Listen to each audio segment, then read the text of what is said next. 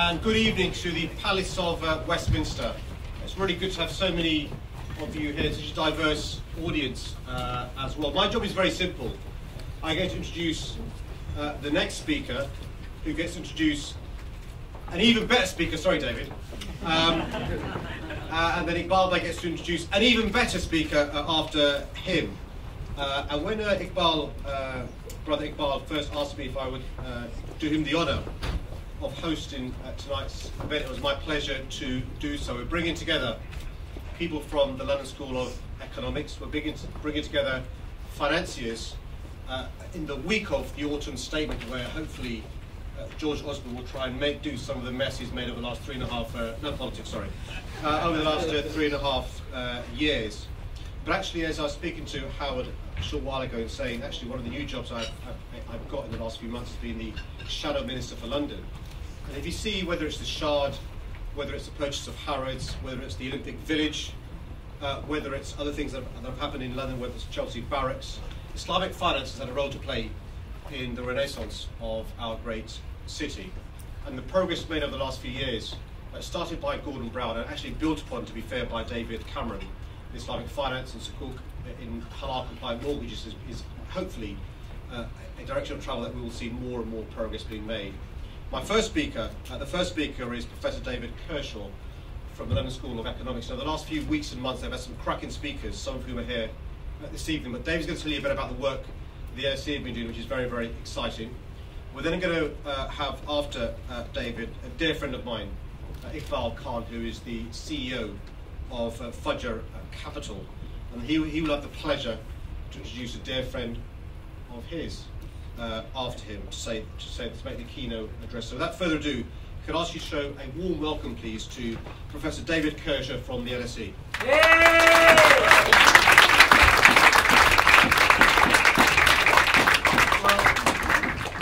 Thank you, Sadiq, and thank you so much for arranging today. It's a really fantastic reception. I'm going to be really brief, thank goodness, so we're really looking forward to listening to Iqbal and to Howard. At the LSE, we pride ourselves, I think, on providing one of the best corporate and financial legal educations in the world. We've got many students here tonight who hopefully will agree with that. But one of the things that, just say that you do, one of the things that we've never provided has been a course or a series of lectures on Islamic finance, and so we were really keen to provide something in this area of Islamic finance. And I was thrilled when I approached Iqbal and several other members of the Islamic finance community at just how incredibly willing they were to help us put on a series of lectures. And we've had 6 lectures so far this term. We've got another from Howard tonight.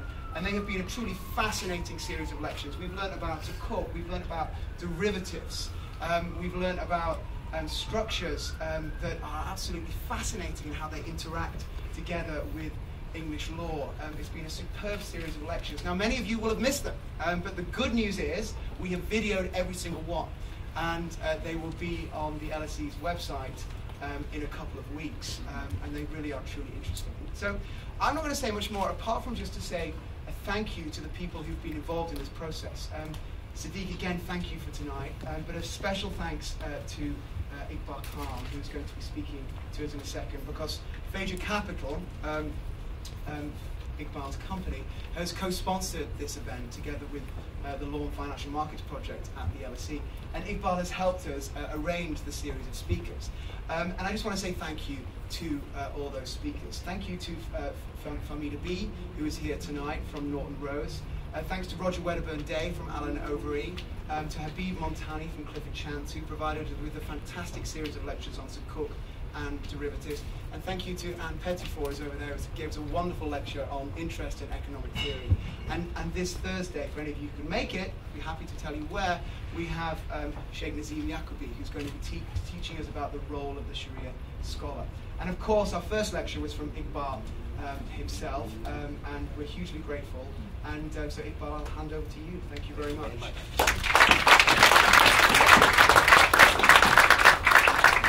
Bismillah ar-Rahman ar-Rahim. Let me greet you with the Islamic greeting of peace. Assalamu alaikum wa rahmatullahi wa barakatuh.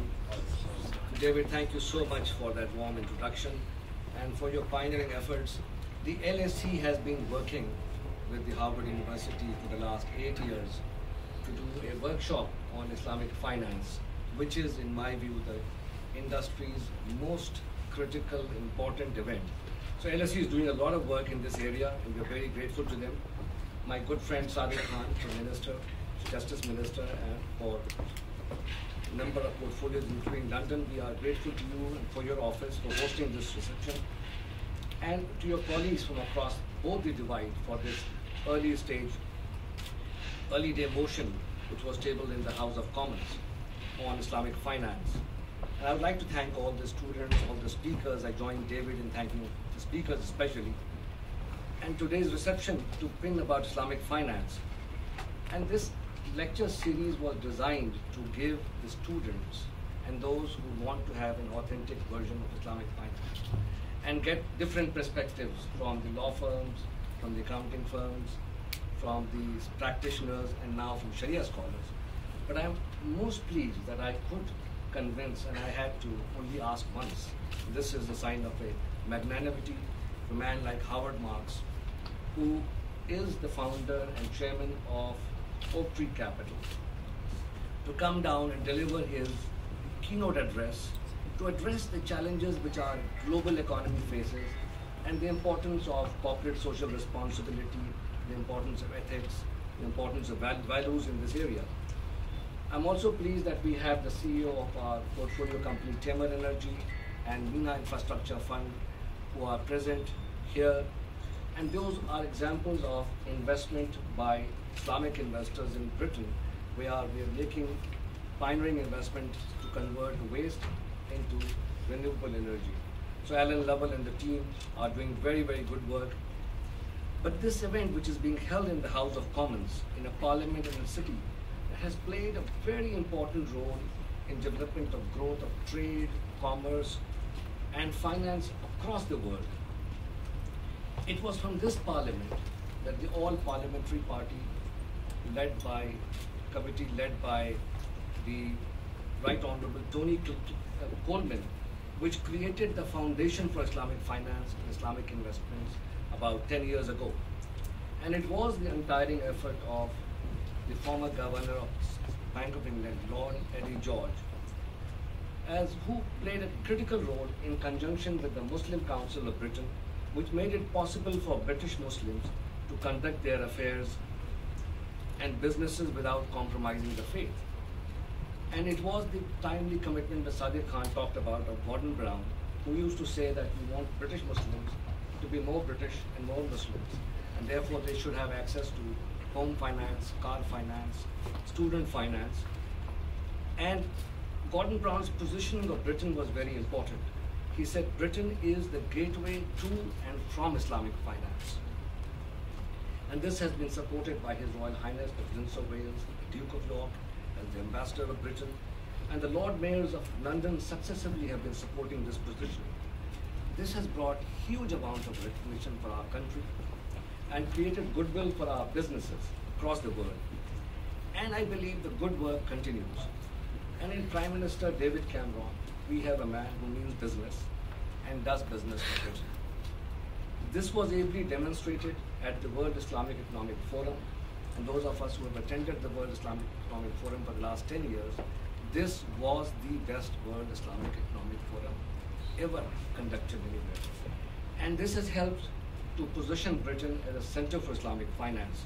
The sovereign sukuk that the Prime Minister announced will help British businesses tap the liquidity which is in the Middle Eastern markets and the Asian market to the sukuk instrument.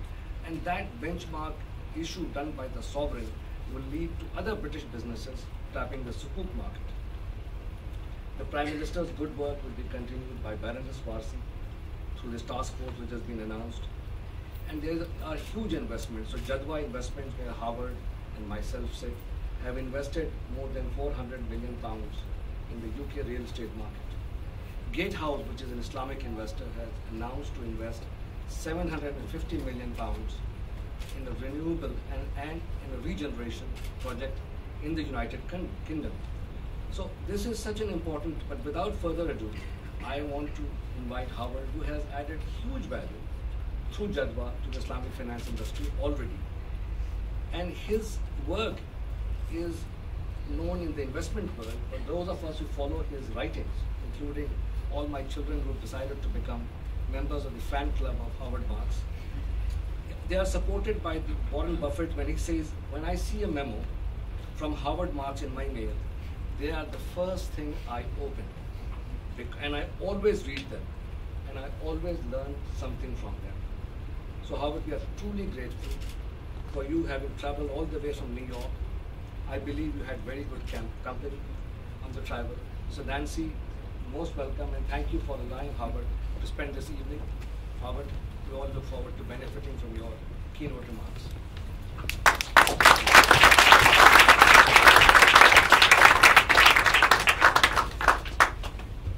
Thank you very much, Iqbal.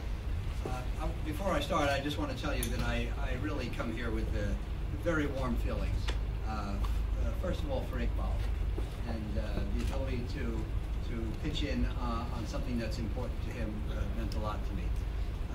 I've been traveling to the Middle East for about 8 years now, and I want to tell you, and Nancy will attest, that whenever I come back, I'm jazzed, because I always say that I enjoy the greatest hospitality and the warmest greetings of any of my travels. I've been traveling for business for, as Iqbal says, 45 years, and I never get the personal greeting that I get in the Middle East.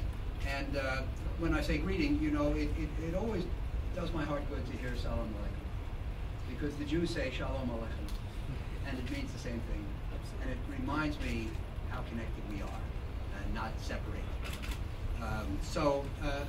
I want to apologize because I'm going to read a lot of what I say because I don't want to get it wrong. This is not a speech I normally give or the subject I normally address, and I want to make sure I get it right. And I decided to title this speech tonight, How? As in, it's not just what you accomplish, but how. And I think that's what it's all about. My first introduction to the idea of ethics in business came when I was a student at the University of Chicago in the middle 1960s. And there I was told that what's desirable is a contribution to social welfare, societal welfare. But how do you measure it? Well, Chicago has a very easy way to measure it. It's called profit. Chicago preaches or idolizes the free market.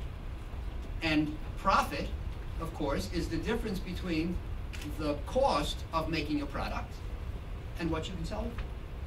So clearly Chicago would say profit is the measure of what you add by taking the factors of production and turning out something more valuable. Chicago's measure of societal welfare is profit. But I think that few people who think in terms of ethics in business would accept profit maximization as the most ethical goal, or short-term profit maximization as the measure of contribution to societal welfare. And clearly I think we all want to think about things other than that, and especially, of course, the question of how. The free market may produce the best economic allocation of resources in the long run, and of course that's what the people who are free market devotees are so excited about. But I think that in order to accept it as the sole decision maker, you have to be willing to live with the results in the short run. The long run results do not always pay for the short-term price. And some of these short-term prices may be undesirable, including less than ethical behavior and perhaps the failure of the fittest to survive. You know, if the governments and other organizations don't get involved, economies will go like this. And on the downswing, some people will suffer greatly. So I don't think we can just turn it over to the free market and profit maximization to determine what's right. I often get lucky when I'm going to write a memo or give a speech. Something pops up that gives me a theme or a thread to follow. And as Nancy and I were flying from New York to England on Saturday for this meeting, I read an article that a friend had sent me from the New Yorker magazine. He recounted an apocryphal conversation between Jamie Dimon, the head of J.P. Morgan, and Eric Holder, the U.S. Attorney General. Now you know that it's true. A phone call from Dimon to Holder set off the process through which the bank settled some of its problems with mortgage securities for $13 billion, which is considered a great accomplishment. And the conversation, as recounted in the New Yorker, however, was probably a lot less true than that bare fact. And here's the way it went in part in the magazine. Diamond: so you feel like we were bad, the guys and me at the bank? And Holder says, pretty much, yeah. And Diamond says, that's so weird, because we were thinking that it's all good. We were thinking, we made a lot of money, and that was like a good thing. And Holder says, interesting. I guess for me, it's how you made the money. And Diamond says, I'm not sure I understand. Why would that matter? And Holder says, well, over here is kind of the, what's the word? The essence of the whole thing. So that's all about how you did what you did. And I think that's ethics. I know you've spent a lot of time in these lectures, the ones that Iqbal reeled off, on the subject of Islamic finance and its connection to ethical investing. I think that the function of investment is a very desirable one. In short, to oversimplify, investment connects people who have more money than they have a current use for, with people who have uses for money, but not enough of it. And handling this connection effectively adds to the productivity of society. It's a great function. If done right, it increases the wealth of the people on both sides of the transaction, as well as their employees and other people who provide inputs to the productive process. It's very, very desirable. Where would we be without it? Most of our economic progress would not exist without it. Like anything else, it can be done on the basis of principle, this investing process, or even perhaps by skirting principle. It's an important distinction. Well, as Iqbal mentioned, I am a member with him on the board of Jadwa Investment, which is a Sharia-compliant Saudi Arabian investment bank. While I don't subscribe to all of Sharia's provisions, and in particular, Sharia takes a dim view of some of the things my firm does in the area of credit, it is a great pleasure for me to be associated with a firm that follows a set of exacting ethical standards. Very important. And we have an active Sharia group, Sharia research group, and the provisions that in the literature they set out include these. Number one, trade should be based on ethical values. Number two, wealth should be devoted by means of investing. It should be developed by means of investing and circulating money instead of hoarding it up. And number three, property should be protected. Now I'll go on a little more. I'll quote from some of the group's reports, if I may. The Sharia urges us to deal with money as a means, not a goal. That is, money is not a goal in itself, but a means to achieve other goals.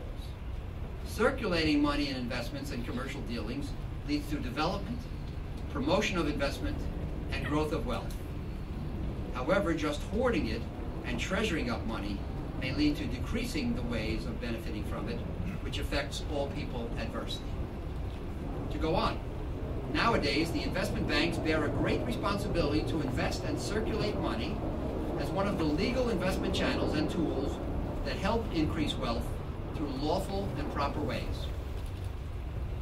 And finally, it is very clear that Sharia texts indicate that among the greatest purposes of the Islamic Sharia is to gain money through means permitted by Allah the Most High. I'm extremely pleased to be associated with an organization like Jadwa that concerns itself not only with achieving success, but how it does so. And those are some of the ways. In 1995, my partners and I started our own firm, Oaktree Capital Management. And when we did so, we set down in writing an investment philosophy that described how we would make our investments and a set of business principles that would guide us in how we did our business. And the latter included the following. Number one, among a few others, number one, achieving a commonality of interest with clients and managing conflicts of interest.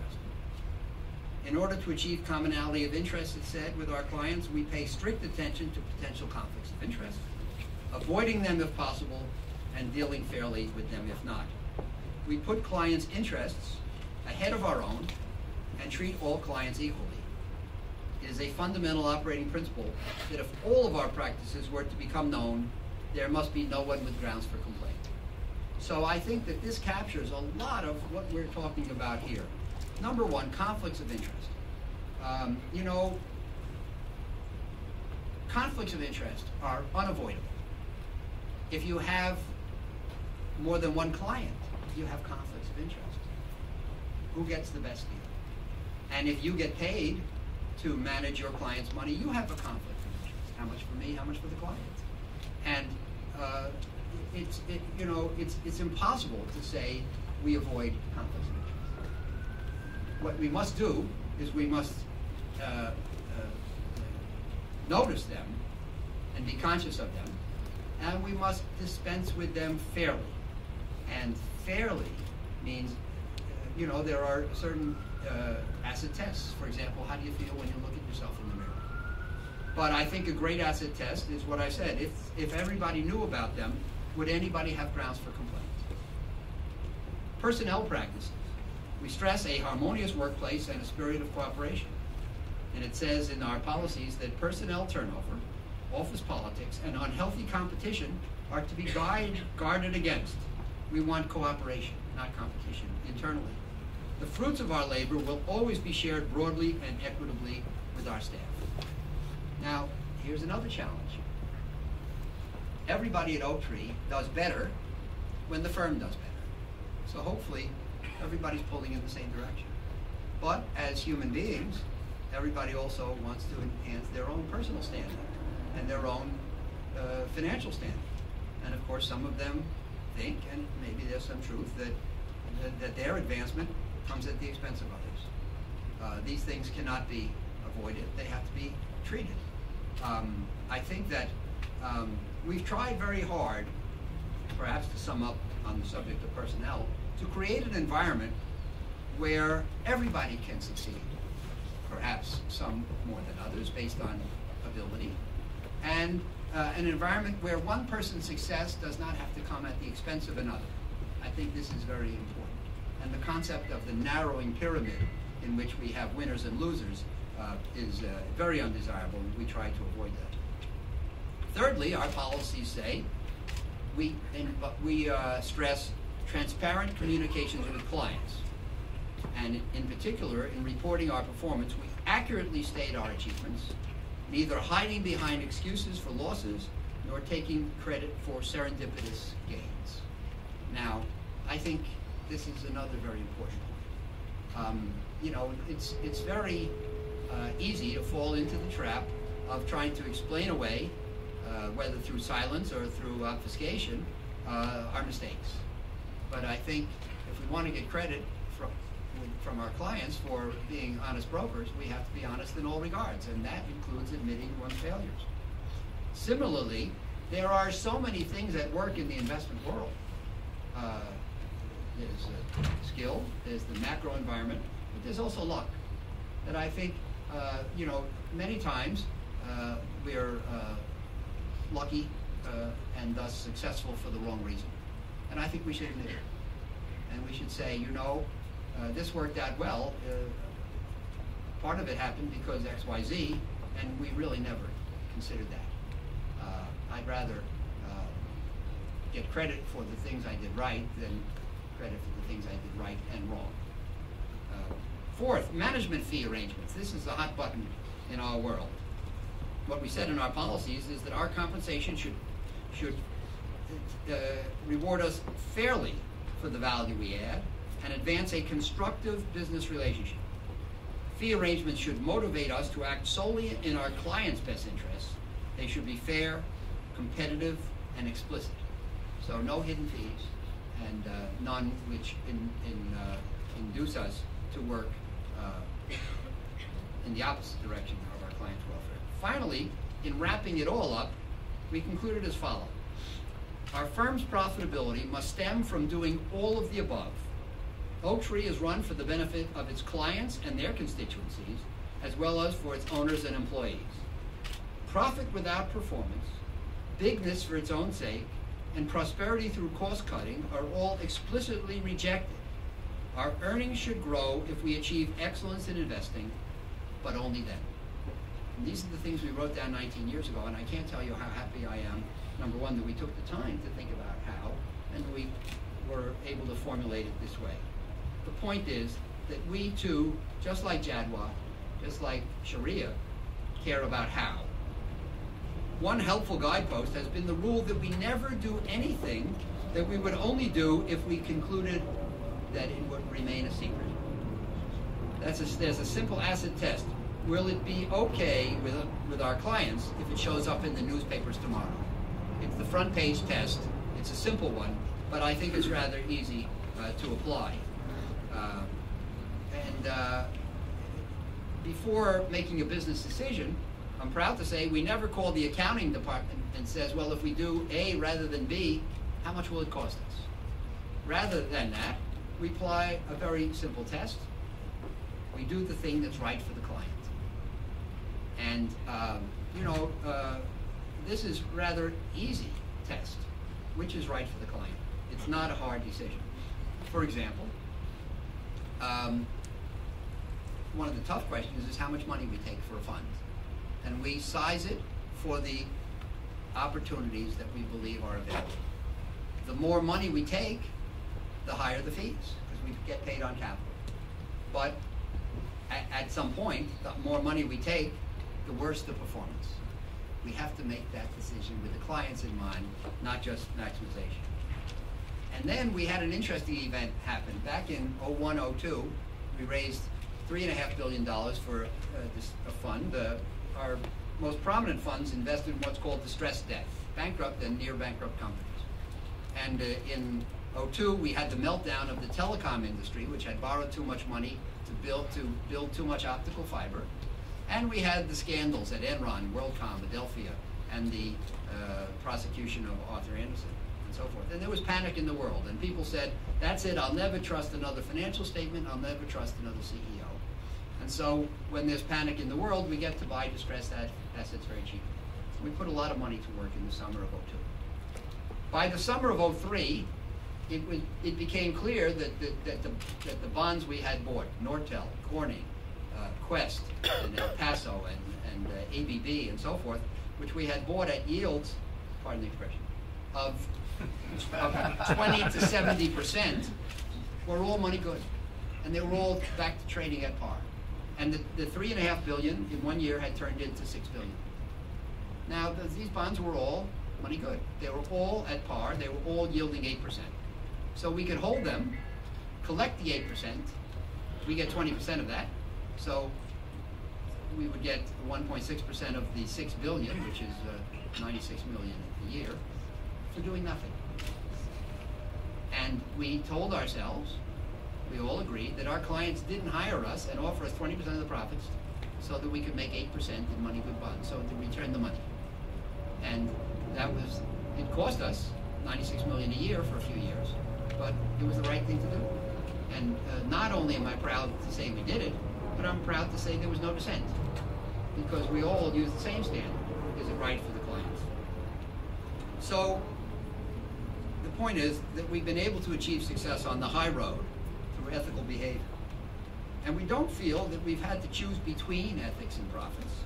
We are known for integrity, and this reputation has brought us profit. I mentioned that fund was $3.5 billion. When we've had a feeling that the crisis was coming in 07, 08, our standing among our clients permitted us to raise far more. We went to them, we said, we think there's a crisis coming, you should invest a lot. And rather than $3.5 billion, as in 01, 02, in 07, 08, we were able to raise $14.5 billion. Because people said, if Oaktree says this is an opportunity, then we believe them. And you can see how doing the right thing in the short run pays off in the longer run. I feel every investment manager comes into the office each morning with three choices to make. My interests or those of my clients. My profits or the client's performance, short-term or long. When we took our company public in 2012 and listed on the New York Stock Exchange, the potential existed for worry on the part of the clients, that pressure from the shareholders would cause us to cater to their interests, not just those of the clients. In particular, that we would take more money than we could handle well in order to maximize fees. Having worked 45 years to build a reputation for integrity, I assured them that I was not going to spend the remaining part of my life dismantling that reputation. And I was emphatic that we would not succumb to any pressure from shareholders. We put on the front of our prospectus, this company is run for the clients. And if you don't think that's a good idea, don't buy the stock, in so many words. Everybody, the clients, took my word for it. Our modus operandi has been unchanged since we went public. And I think that the clients are happy for that, as am I. For me, there is no conflict. If we put our clients and their returns first in the short run, we will maximize the value of Oaktree and our own wealth as owners in the long run.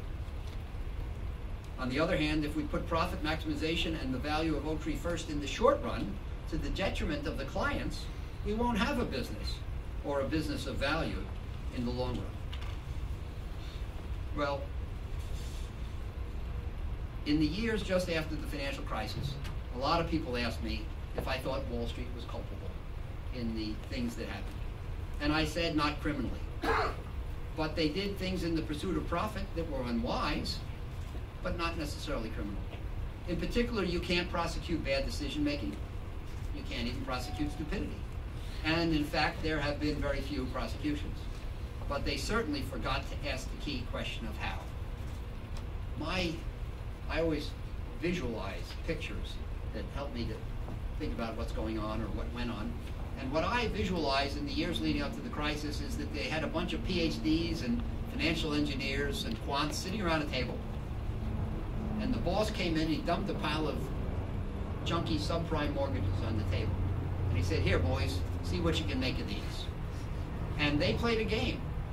And the game was to take this pile of unsafe loans and transmute it through alchemy into mortgage-backed securities with high ratings. And if they could get a single A, that was good. And a double A was great. And a triple A was terrific. And the more triple A's you could get, even more the better. There's only one problem. Nobody sitting around that table said, but is it right? Is it right that if we have this pile of mortgages which have been made to people who probably won't be able to pay them, who borrowed more than they should have, who did not supply financial statements, that we can fool somebody else into buying these securities as AAA?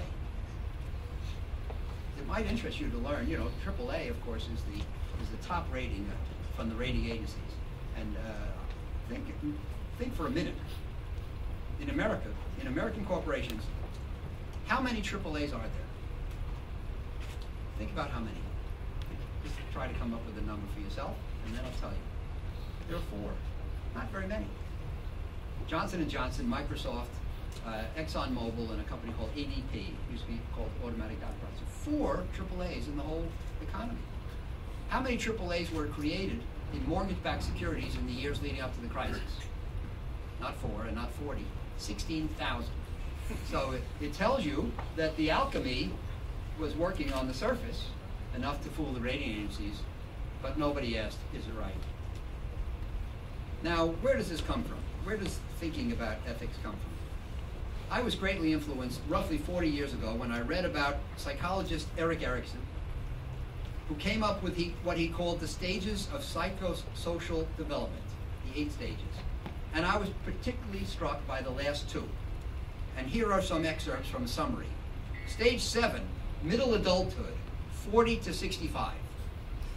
Generativity versus stagnation.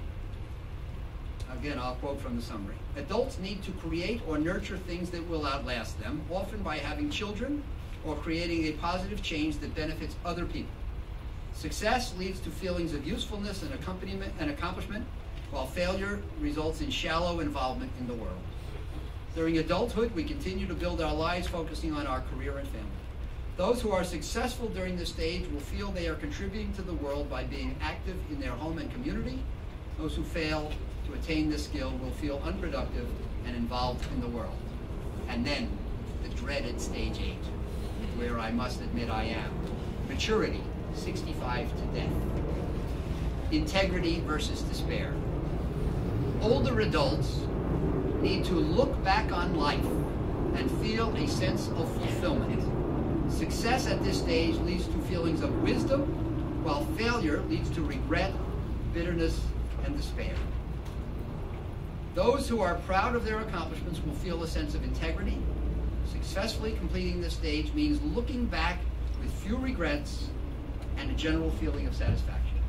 These individuals will attain wisdom even when confronting death. Reading about looking back made a big impression on me, and it created a desire in me to be able to look back with satisfaction. And for me, that requires ethical behavior, satisfaction with how you did what you did. The truth is, in the short run, it can appear there's a conflict between profit maximization and integrity. It seems cutting corners can enhance profits in the short run. But in the long run, there isn't. Ethical behavior is compatible with and leads to, in my opinion, long-term profit maximization. I don't think at this stage in my life I'd be very happy to look back and see that I achieved financial success by cutting corners, although I must say I suspect that cognitive dissonance allows many of those who did cut corners to block it out. What I can say affirmatively is that there's nothing as satisfying and rewarding as the ability to look back, in Ericsson's words, and see that you've been able to achieve investment and business success on the high road of ethical behavior. And that's what I wanted to tell you today.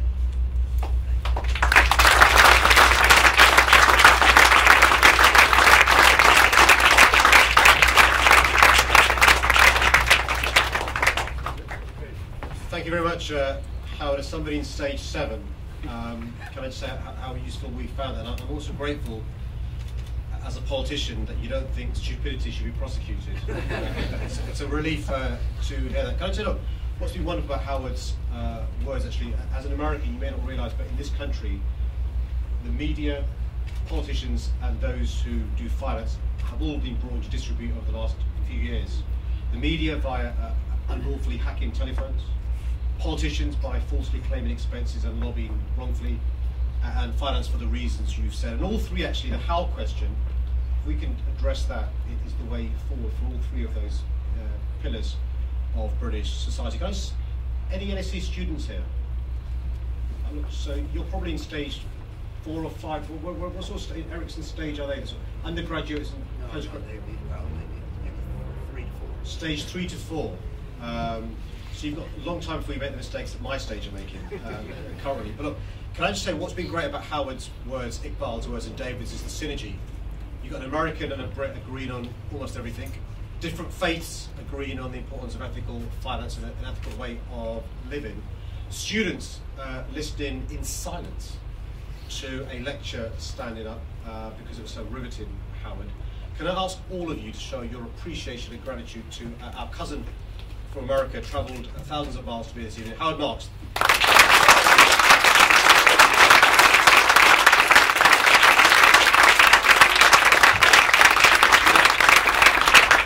There are 3 pieces of good news. There is plenty of soft drinks still left. There is plenty of nibbles still left, and you can speak to not just Howard, but there are a number of the lecturers. David, who's here from the series of lecturers tonight? I know I've seen Famida. Who else is here? Famida's here. Roger is not here. Anne is here. Anne is. I've seen Anne. And so Anne, Famida. So for you, those you don't need to be an LSE student to speak, get the wisdom from our fantastic speakers. But please feel free. They don't bite. Howard, you don't bite either, do you? The American doesn't bite either. So please feel free to talk to all of this.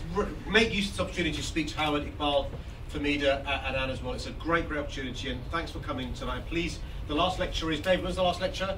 Last lecture is this Thursday from Sheikh Nazim. Yeah, this Thursday at 6 o'clock. Thank you, Rush. Enjoy the evening. Thank you. Thank you so much.